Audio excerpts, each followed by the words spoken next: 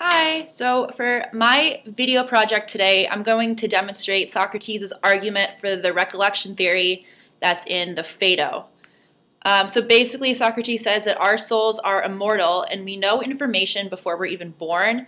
And once we live and experience things, we learn about things in the world through recollection. So therefore, we never learn new information that we did not already know, but rather we recollect information that we knew all along, and he thinks that we just forgot and we're recollecting it. So he demonstrates the recollection theory in the Phaedo with Simmias in a dialogue about equal sticks. He says two similar-looking sticks are equal, but only deficiently so.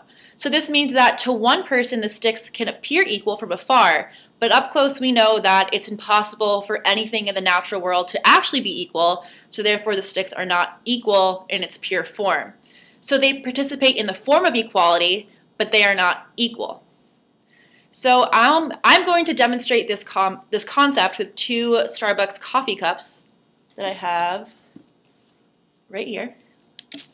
So from afar, the cups do look equal. They're the same size, the same shape, same color, the same logo on it. But they are only deficiently equal because a closer look shows that they are actually different. So for instance, this cup has writing all over it, and this one is blank. And this cup has liquid in it, so it's like a little bit heavier and makes a different noise when you go like that than this cup, which is empty. It makes no noise. So they are not purely equal, but they are deficiently equal because, like I said, pure equality does not exist in the natural world, but the form of equality does, which lets us know why these cups appear equal from afar. So if nothing in the natural world can be equal, why can we conceptualize equality, and how do we identify things to be equal? This is where Socrates' theory of recollection comes in. So in making a judgment of equality, you obviously must know something about equality to make that judgment. Socrates says this knowledge is pre-existent and you simply recollected it when you were looking at the cups. He says that the knowledge of equality is innate, and in virtue of having it, you can make judgments about equality.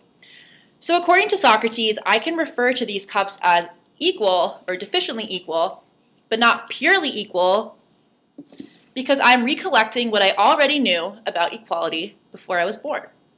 So that's Socrates' argument about recollection, and there you go. Thanks. Bye.